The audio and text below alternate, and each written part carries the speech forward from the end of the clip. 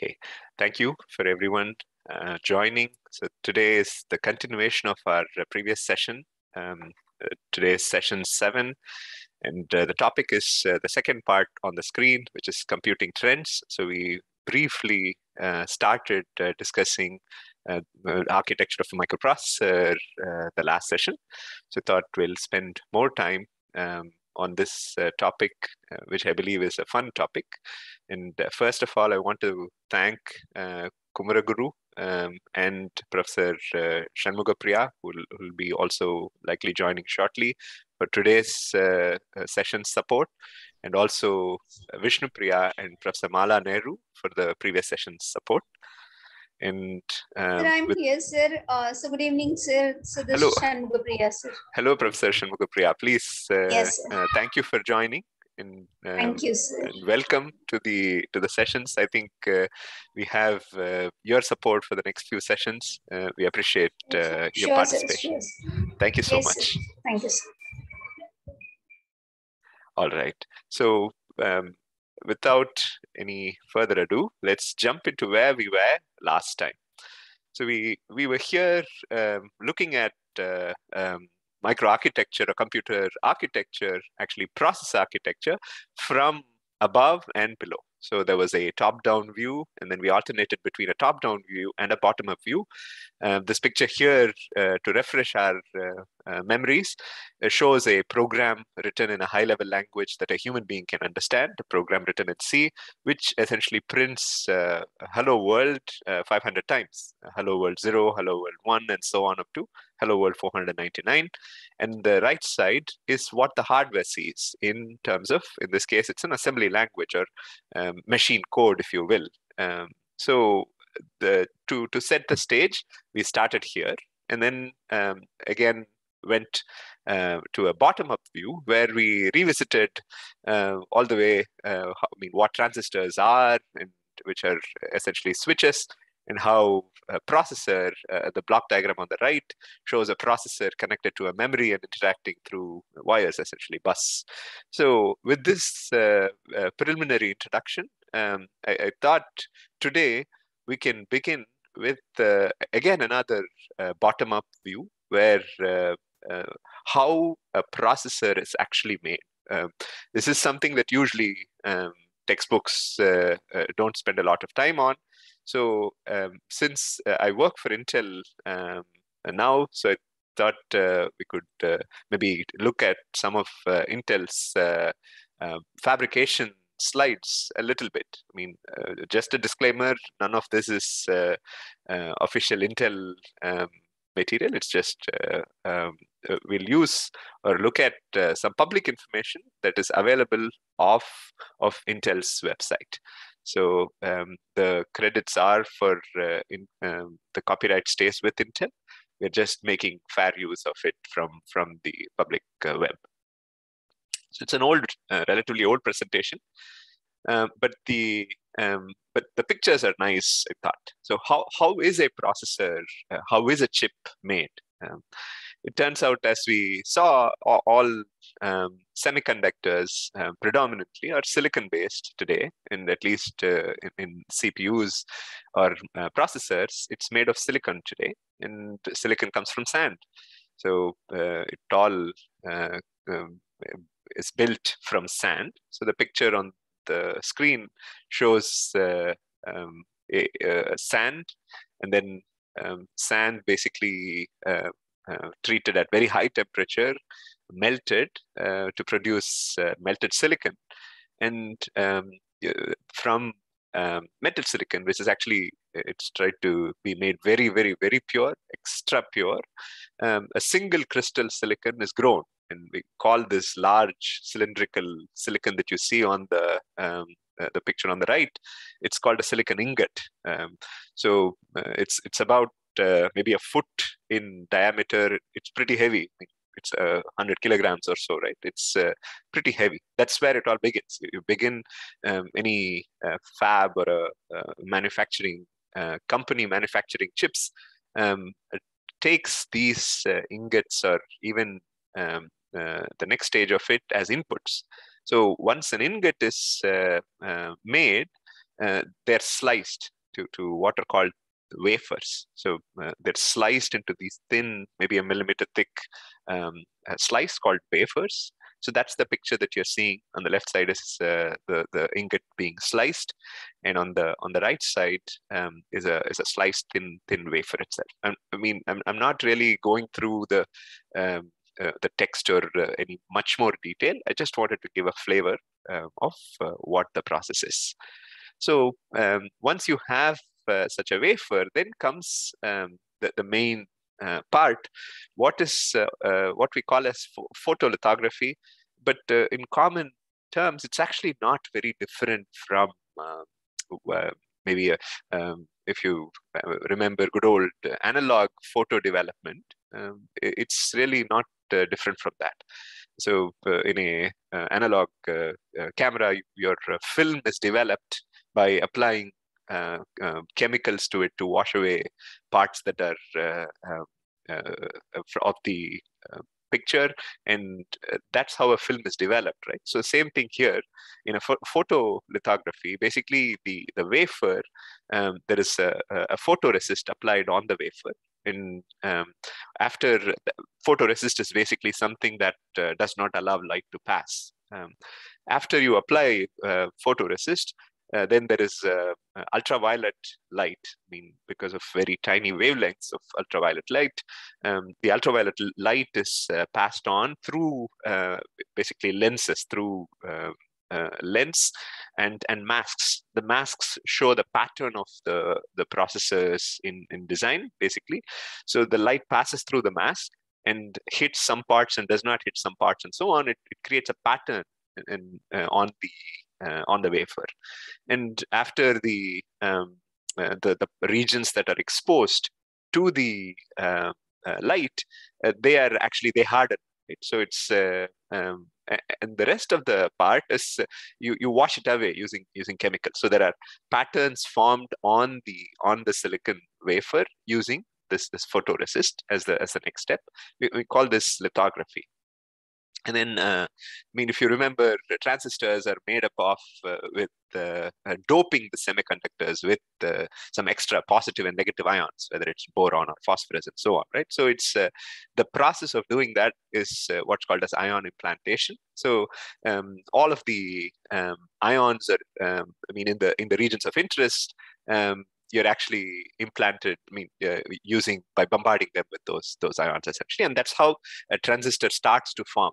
And it's not just the silicon that makes the transistor. There is many layers on top. So the next picture that we are seeing here is etching. So to precisely, a transistor has three different terminals, and the fin, or the vertical like a wall that you see in the middle, is formed by etching away or taking away the silicon that's not part of that structure, basically. So that's what we call as etching. Not to go into too much detail, but really there are many more other materials, silicon dioxide or other insulators, metal, for instance, copper, and there are other dielectrics, as we call them. So there is other layers that are actually deposited, just like how a building would be built, one story after another. So you add, copper, and then these, essentially the picture on the right side shows these are wires, basically. So you put together all these transistors and then connect them through essentially wires and metal. And this happens over many stories. By stories, I mean a building that's vertically organized, right? So it's extremely complex. The structure is extremely complex, and that's how by organizing them in layers is how a chip is built. Once the wafer is fully formed, so it's in a full wafer, a same pattern is repeated many times to print maybe many processors, and then all those we call them the dies. So the wafer is then sliced through to create individual dies. So in a large wafer, you could have many dies, and that the picture on the right side, a robot is essentially picking each die for packaging individually. So it is that die that then, if you take, the picture is on the left here shows an individual die, and then that is packaged so that everything's protected in a what typically we see as a chip is essentially the package, and then that package needs to have leads like solders or pins to connect that chip to the outside world essentially. So this packaged part, the packaged thing is tested, make sure it functions electrically and structurally and so on, and then finally packed onto the boxes that we get to see from our store or on our computers, basically. So this is a quick, like an overall way of how a processor is made or fabricated. And it turns out that this, the process of making chips is actually very expensive. It's today, if you want to make a chip in what is called as a leading process or very current cutting edge process, it costs tens of billions of dollars to build a new fab.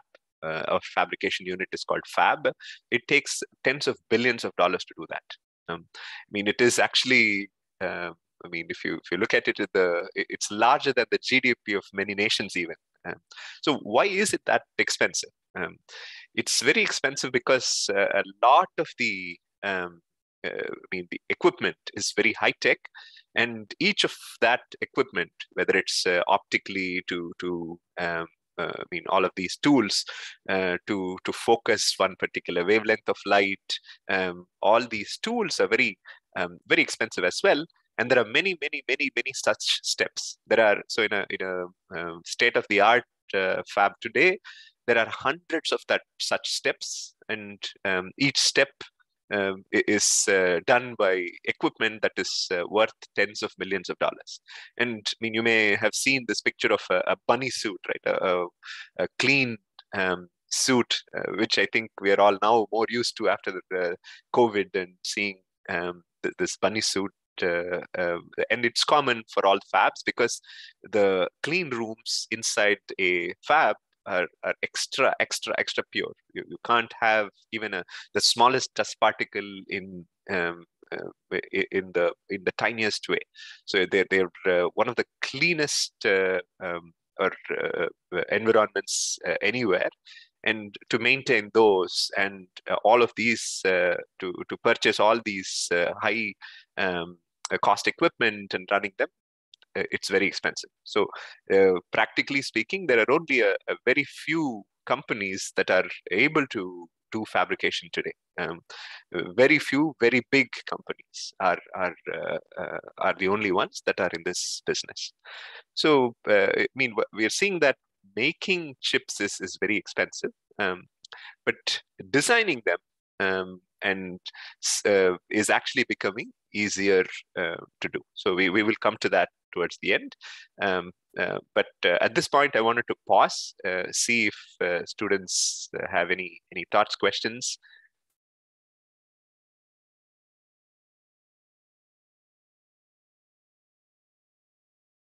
All right.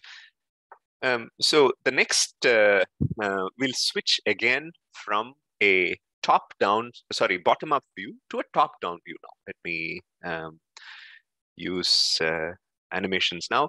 So we looked at how a CPU or a processor is built from ground up, practically from sand to silicon. Let's now take the other approach. What happens if you look top down? How is a CPU organized?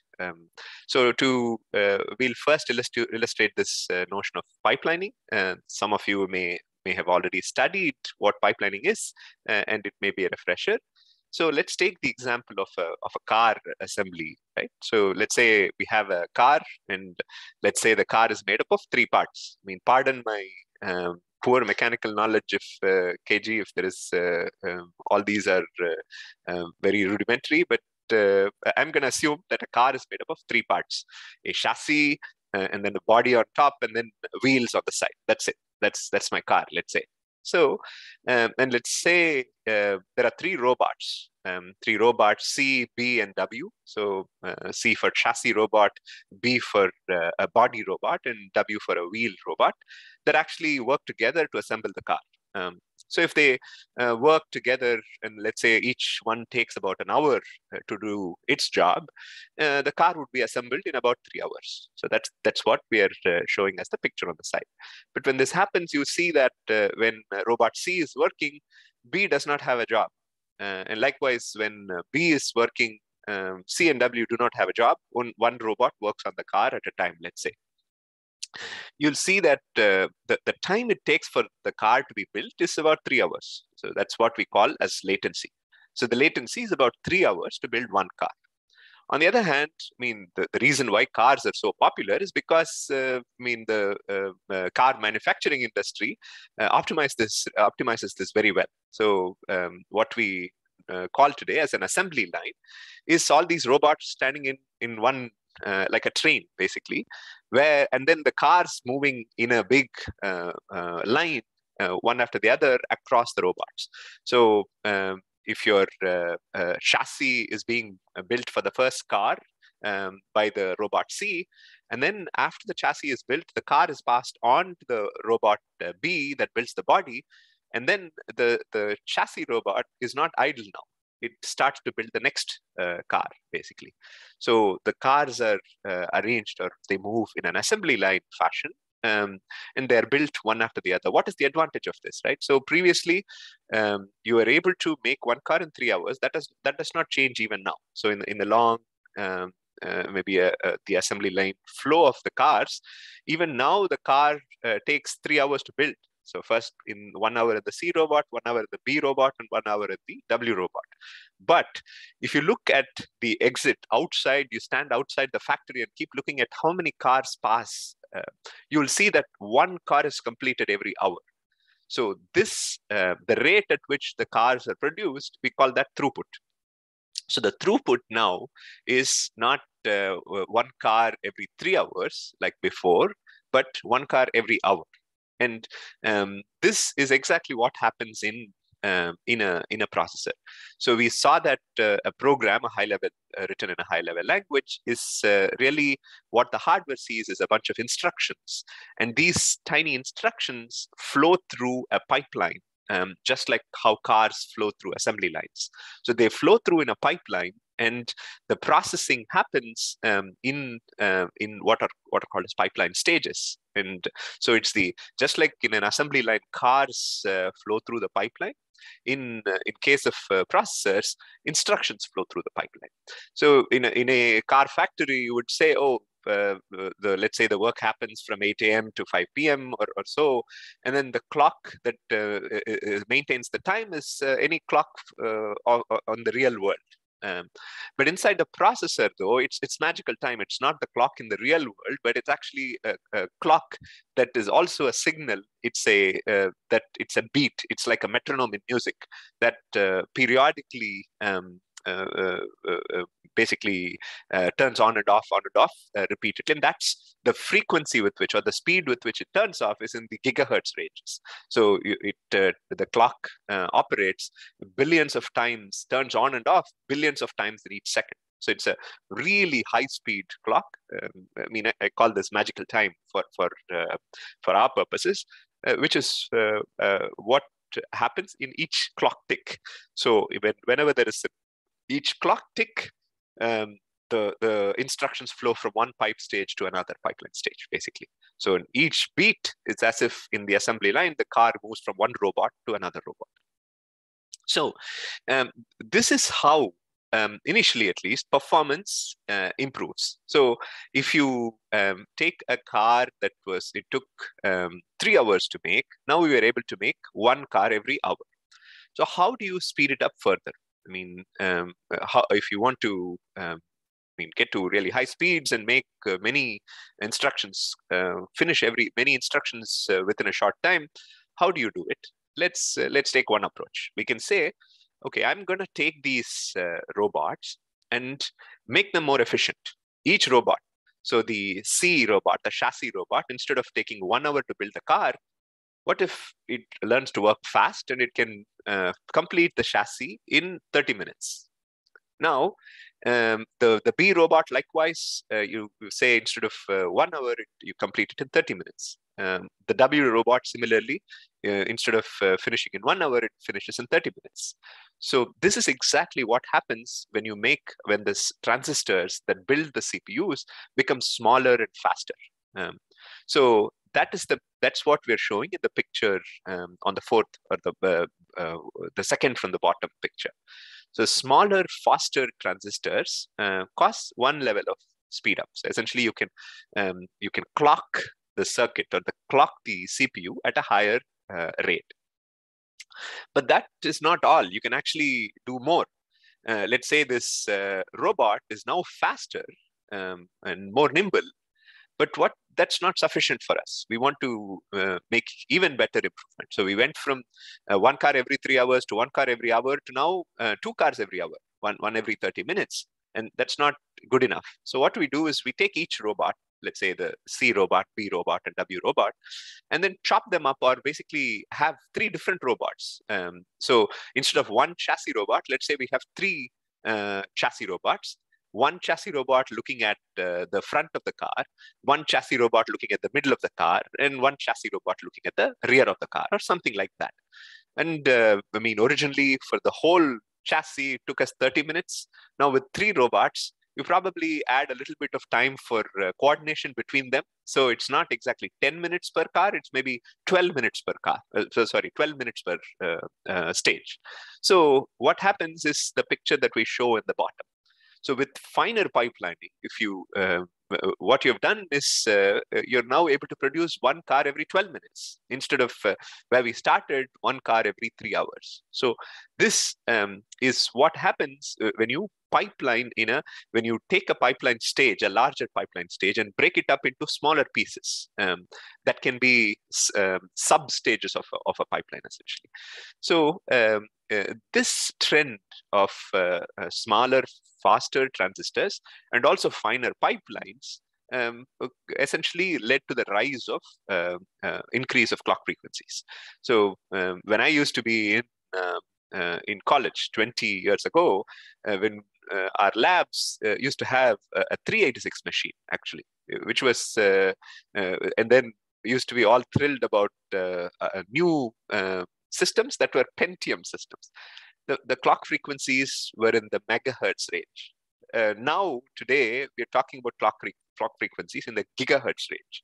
So that is 3 orders of magnitude or even more increase just in the clock frequency. How is that possible? We'll come to it, but it's essentially through these 2 approaches: smaller, faster transistors and finer pipelining, basically. So this is a top-down view of what happens in a pipeline inside the CPU. So before we now go to the bottom-up view, let me pause to see if there are any thoughts or questions.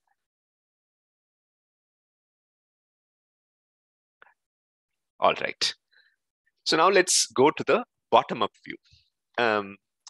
So in 1965, Gordon Moore, who was a co-founder of Intel, he made an empirical observation. We call that empirical observation as Moore's law.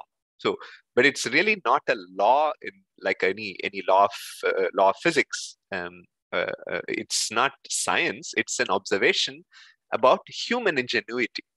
The observation goes like this. The picture on the right side shows on the x-axis years ranging from 1970 to 2020.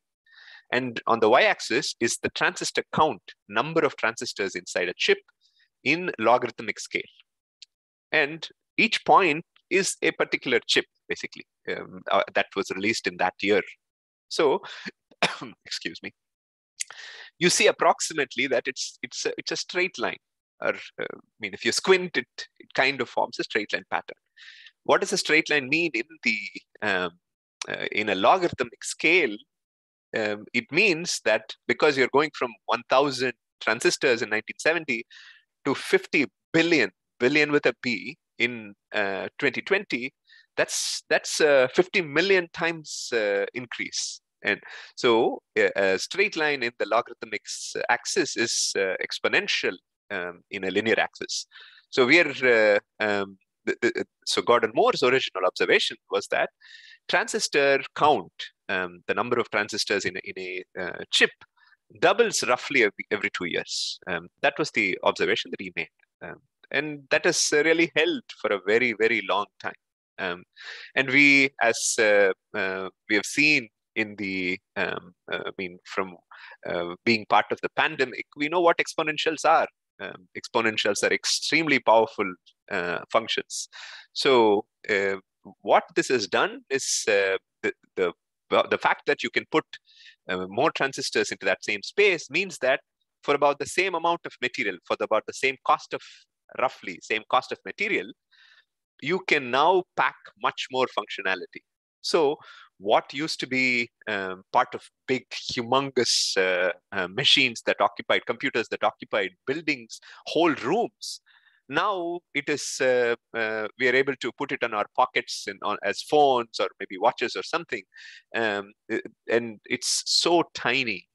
What computational power is available on our phones today is even just a decade ago or a little over that, a couple of decades ago, it was possible only in supercomputers that were available in large rooms. So this is the when we say Moore's law, we talk about this relentless progress in the density of transistors. But naturally, there is a corollary or a side effect of this behavior, right? We call this in the Bob Dennard, I think, or Dennard is his last name. He had originally suggested a scaling means where if you when you make transistors smaller and smaller, you shrink them and put more of them. It turns out that each transistor can now operate at a lower voltage, and you can clock at a higher frequency. So this, while retaining the temperature, or in other words, it's power dissipated per unit area. So the temperature remains constant, and your energy spent in the chip is lower. So with if you for the same power, you can same power density and actually lower power, you can even pack more transistors in there. So this approach of shrinking not only created more transistors, it created more efficient systems. So this was the case for a very long time. So both Moore's law and Dennard scaling really, went really well for a very, very long time. So practically speaking, performance came for free. If you had software that ran really slowly on a particular system, all you had to do was wait for a little longer. The next generation of the system would have much faster hardware, and performance practically came free. And this was magical. But this is not true anymore. It actually has not been true for a very long time. Although the number of transistors doubling is still holding, Dennard scaling is long gone. So we don't have lower and lower voltages and increasing frequencies every generation. Frequency and voltages have been fairly flat for a very long time now. So those are, I'll come to what kind of challenges exist in innovating and scaling performance, but just wanted to spend some time to refresh our thought about what we may commonly hear as in popular news articles and so on. You would hear Moore's law and Dennard scaling and so on in many common places. So just wanted to make sure we took a few moments to address it. Okay, now let's go back to our top-down view. So there is Moore's law, and there is ever-increasing transistor density, and we are still at a pace, maybe in the 90s, where still performance practically came for free. mean, your transistors were smaller, your frequencies were faster and faster every generation. Dennett scaling was all going great. Now, how do you then make use of this faster transistors? What can you do with them? How do you gain performance out of them? The way it was done in single core CPU systems, in where your CPUs, your processors had one CPU, was exploiting what is called as instruction level parallelism. So what that is we saw on the picture on the right, basically we saw that the pipeline that we discussed previously. So the top picture is a single pipeline. The technical term for a single pipeline is a scalar pipeline. So whereas the instructions from a program or instructions from a binary flow through the pipeline in a single file. So it's like a single line of instructions that keep going in order. So like maybe a group of students walking in a single line, or like a group of soldiers marching, the instructions flow through in exactly the same order that they are in the program. So we call this an in-order behavior. So single pipeline, in-order CPUs that were really finely pipelined, and your frequencies kept increasing. That was how performance improved for a very long time. So we called that single core performance improvement. I mean, there are a lot of innovation that went through it, but at a very high level, that's what CPUs were. And then from a scalar pipeline, now how do you increase performance even further? What you can do is basically take that single stream of instructions and then split them out into multiple streams. Let's say you have a single stream of instructions, and then you split them into 3 different streams, and then feed them into 3 different pipelines that are parallel.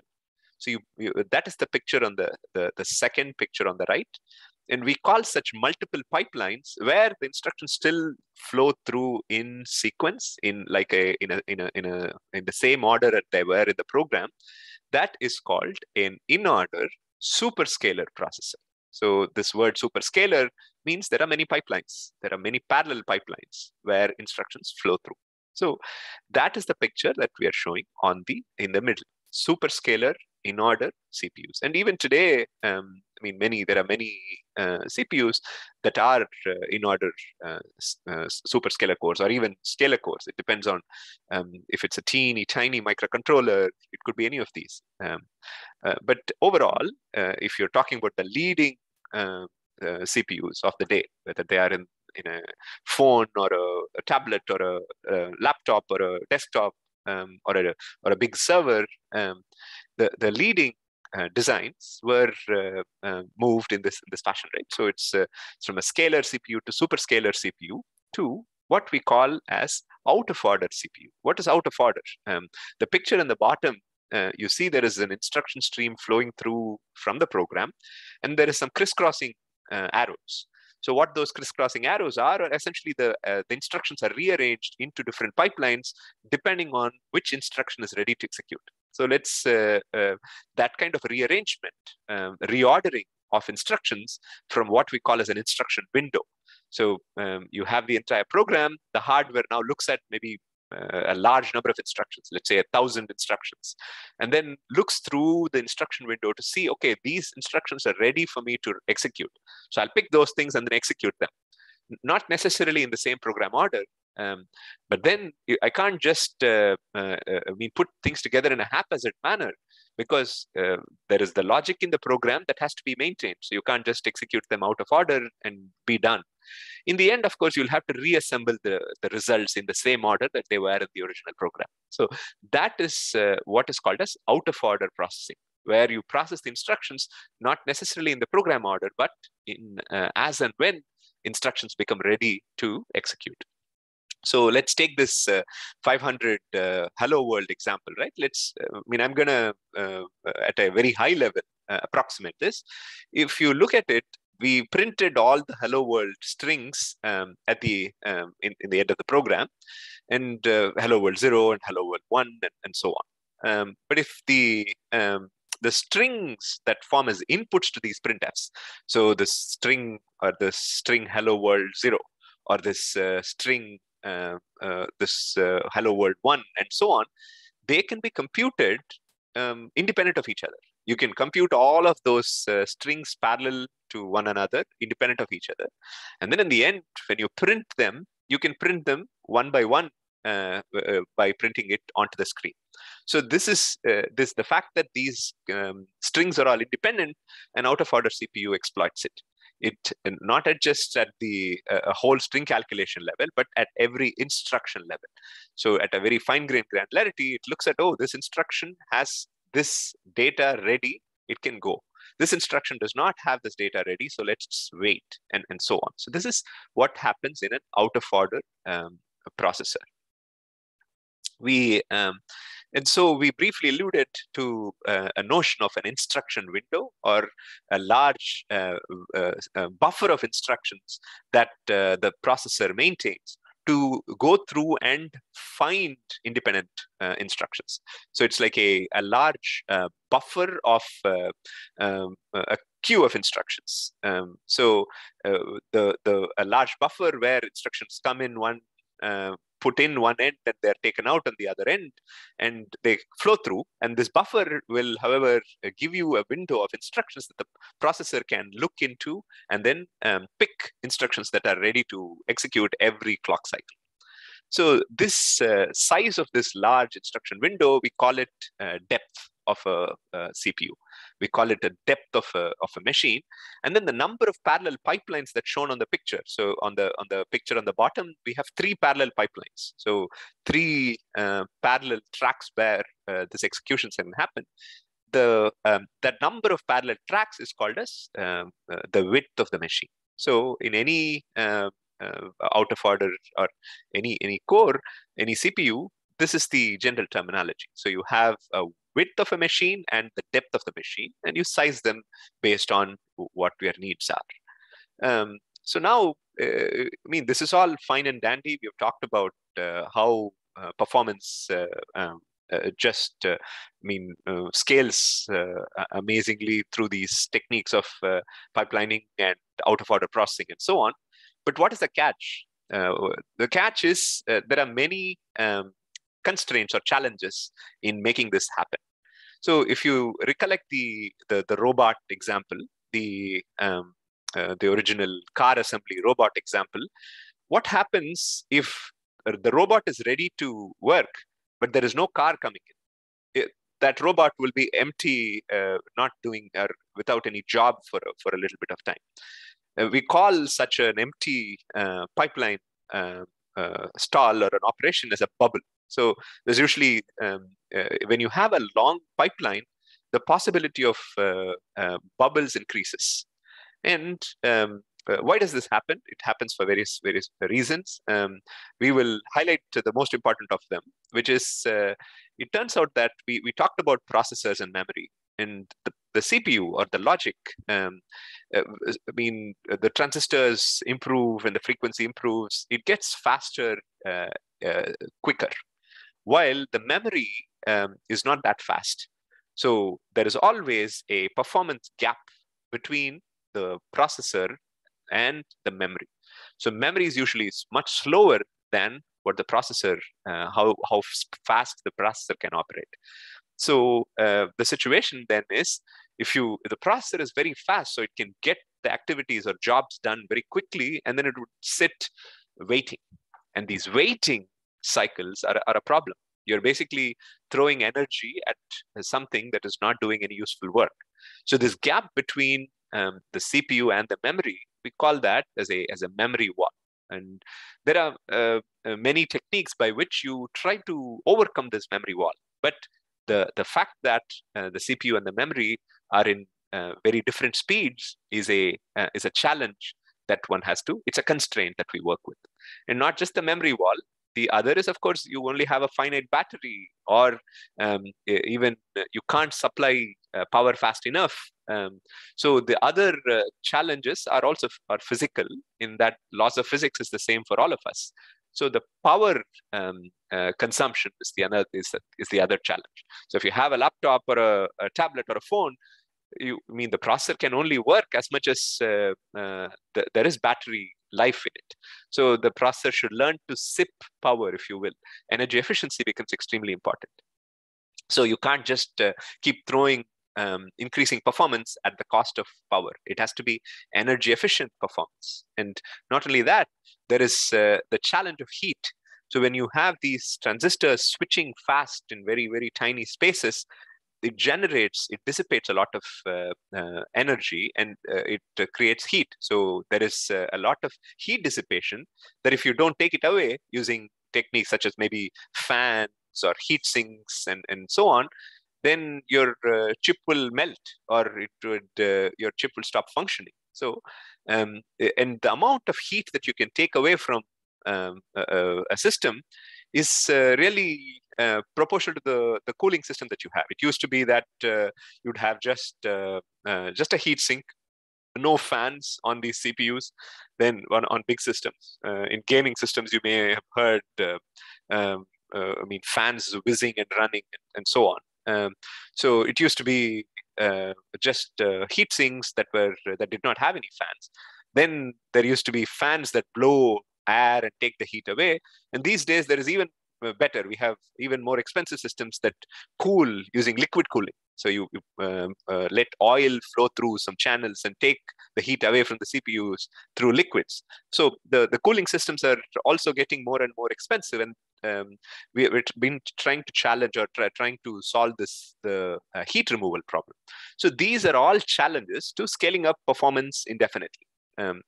So how do you then address these challenges? How do you balance this single core performance with all of these constraints that are memory and power and thermals? So the answer to that is go to a next level of parallelism, or thread level parallelism, which is now we know how to build a single core efficiently, single CPU efficiently. Just put many cores on them, many parallel CPUs, so that you can run one program on each independently. And so that's what is called as a multi-core or a multi-core CPU. So we put many CPUs on the same die. The picture on the right essentially shows two cores connected to some other blocks. What they are called as caches. So you have this, we talked about the memory wall. The memory is farther out and it's really slow. So how do you basically buffer memory close on the chip? So what you do is, it takes a long time to get data from the memory or RAM. So you have some cache or on-chip storage called caches, just like a cache of a browser cache that we are all familiar with. You just say, oh, can I clear the browser cache? It's the same thing. The concept is the same here. We store data that is more frequently used closer to the CPUs on die, basically. So these caches are on die memories that store frequently used data from the memory, so that you don't have to go to the memory all the time. So if there is a lot of reuse that is happening, the core will not wait for memory. It has all its data in the cache. It will keep running, humming very fast. And only when that data is not available on the chip in their caches, only then do you need to stall or pause execution and then go to memory to get the information. So this, what we call this as caches, are part of memory hierarchy. We see some names here, L2 and L3 and I dollar is cache, D dollar is cache. What these are so if you look at it, the blocks that are closest to the CPU are smallest, but also very fast. It takes very few cycles to access the first set of blocks on the right. And then it takes longer to access the L2, which is the second level cache. It takes even longer to access L3 or the third level cache. And these are sized correspondingly too. The first level caches are split into two: instruction cache, which stores the program instructions, and data cache that stores program's data that it operates on. So L2 is level 2 cache, which is shared, which means it has both instructions and data.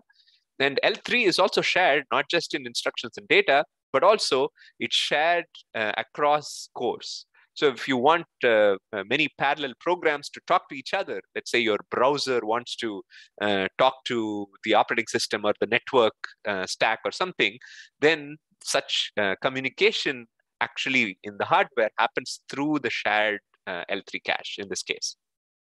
So it is a means, this memory hierarchy is not only a means to hide memory latency, but also a means of communication between cores. So this is what exploits mean multi-threaded programming or running independent threads on the CPUs, basically. The programs that you're running on these cores could be different. So you could run program 1 on core 1 and program 2 on core 2. They don't have to be the same. They can be the same or different. It doesn't matter. They're very flexible. So the architecture of the CPU is such that you can have multiple instructions and multiple data. This is what the terminology we use, MIMD.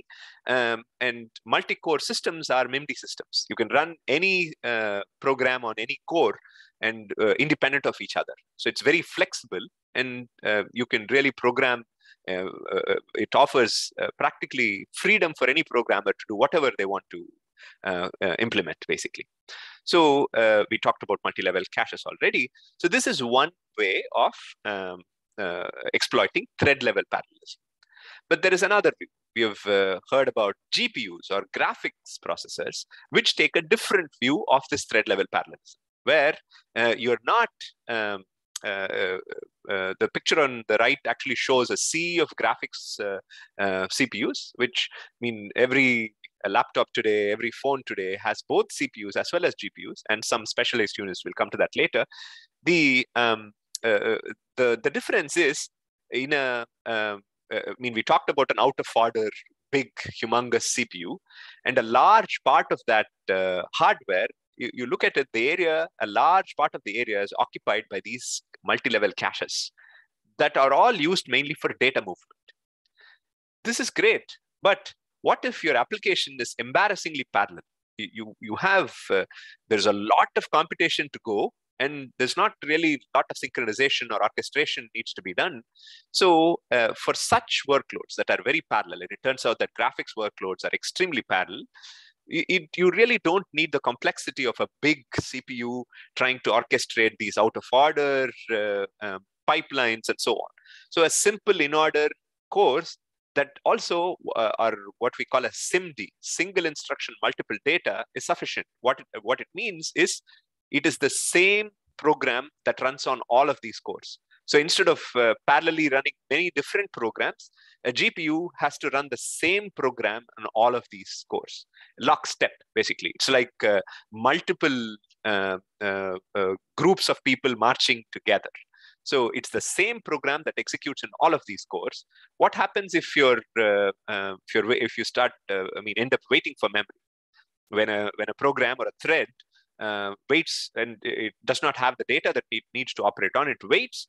Immediately that thread is switched out and another thread can come in. Unlike in an out of order CPU, where instruction level parallelism is looked at, and then you try to do a lot of reordering to get instructions and so on. In a GPU, it's actually much simpler. It says, okay, we have a lot of threads, thousands and thousands of threads. So we don't need to bother about this one thread and try to do more work on trying to find information. We'll just switch that thread out and bring another thread in. So that is called as, this is another view of high thread level parallelism. Extremely, or in technical term, we call it embarrassingly, parallel applications can make use of this highly parallel architectures. I think we are about 10 minutes now. So I'll try to be a little quicker here. So versus CPUs, in comparison to CPUs, this kind of an extremely parallel architecture provides much higher arithmetic density. So you can, if you consider, how many adders do I have? How many multipliers do I have? And if I look at how much area of the chip is allocated to compute actual adders and multipliers and dividers and so on, versus data movement, which is caches, it turns out that the GPUs have much higher arithmetic intensity, much higher density of compute. So there is, as you can see, there is fewer resources for data movement, complex multi-level caches and so on. There are caches, but not as in the same complexity of an out-of-order CPU. And also you can see that previously we showed 2 CPU cores. Here we are talking about 64 GPU cores. So there is much higher number of cores. But all of this does not come for free. There is when you get some, you give some. What you lose is the flexibility of programming. A CPU is much easier to program, while you can have many independent programs interacting with each other. They can all have different pathways or control flow. In a GPU, those are challenging. There are much more. The interactions have to be much more limited, and it has to be in a particular fashion. So programming them is not as flexible as in a CPU. So what you gain in performance, you lose a little bit in programmability. Okay, so so in terms of history, we were talking about trends in computing. So we went from single cores to multi-cores to GPUs, and then something magical happened. There were these deep neural network algorithms that were available since 90s, which turned out to be extremely parallel. They're embarrassingly parallel, and they turn out to be perfect fits for the architecture like a GPU. So once the hardware GPUs started becoming available within the last decade, in about then the AI algorithms that were developed much earlier were able to run on them very well. So immediately there was an explosion of the size of the neural networks, and that's the magic of all the AI revolution that we are seeing before our eyes today. So but this is enabled not just because of the algorithmic improvements in deep neural nets. It is actually because the hardware allowed you to take advantage of those algorithms. So that which has now resulted in an explosion of model complexity. We call this the Cambrian explosion of AI, in alluding to the Cambrian era of evolution, where the eye started appearing. There was once the eye vision started appearing in biology, there was a lot of diversity of biological species. And very similar to that, once we've seen cameras and vision started appearing in computers, the computers are diversifying like anything. I mean, there are flying computers, the drones, or wearable computers, or driving computers. All of these are computers. So there is a diversity of computing that's happening today. And the picture on the right is an exponential that shows all just language models. These are all natural language models, and their complexity as in the last few years, 2018 to 2021, you see that the model complexity went from anywhere from a few million, hundreds of millions of parameters to almost a few trillion parameters. So it's like a exploding need for compute is happening today at AI.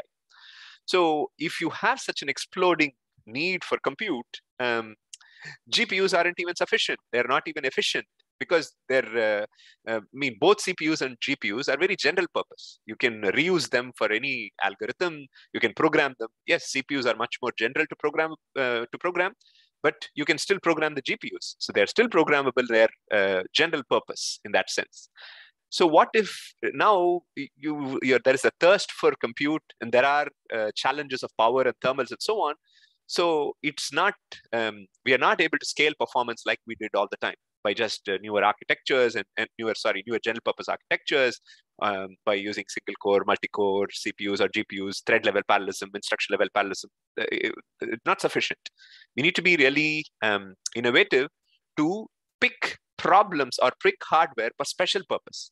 So if you have one particular activity that happens in the hardware, designing the hardware to suit that particular purpose. So it's not general purpose, it's special purpose.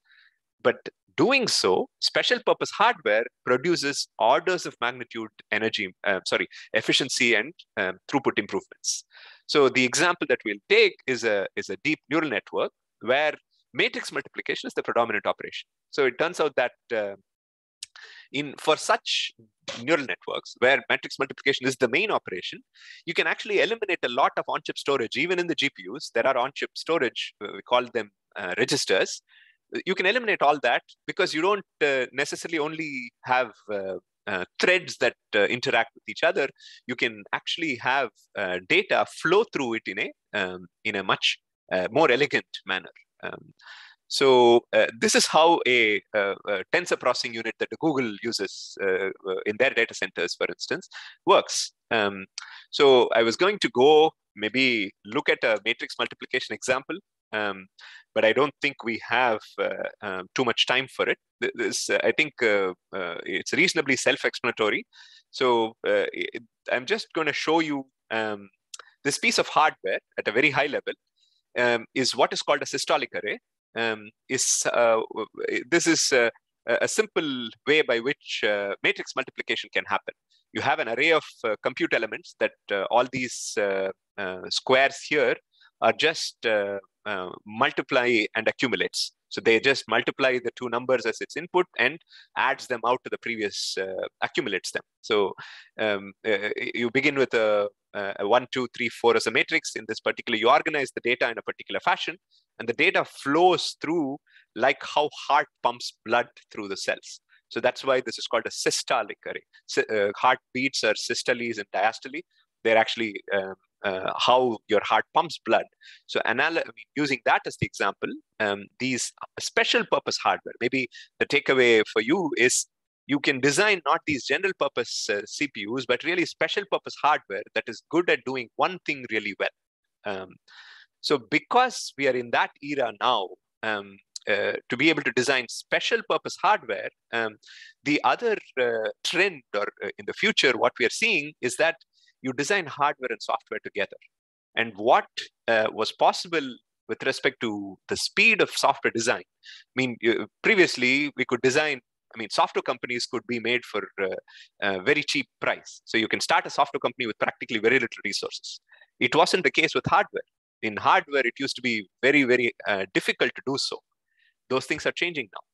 Your hardware companies as well you're able to start them with very little resources because of utilizing the same things that the software world did. What is called as agile development methodology or open source softwares and hardware.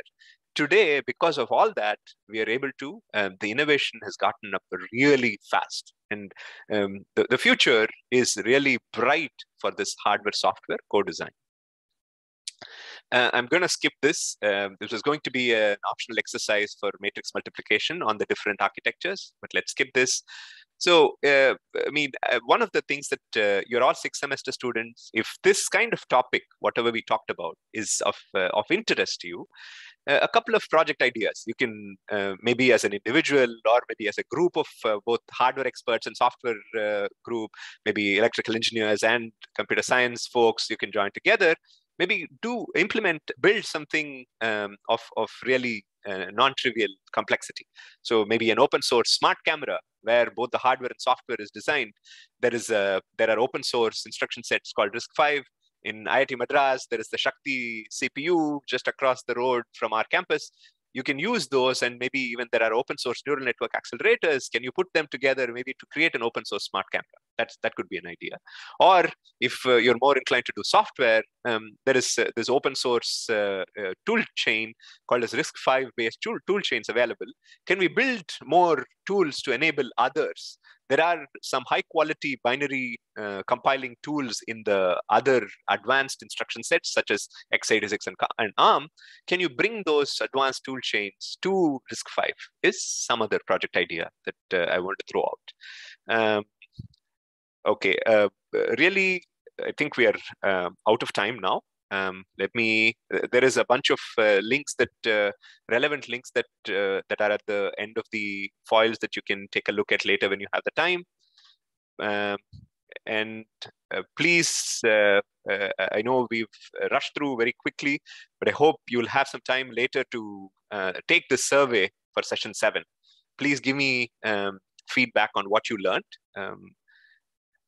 There is any questions at this point? I think we are done.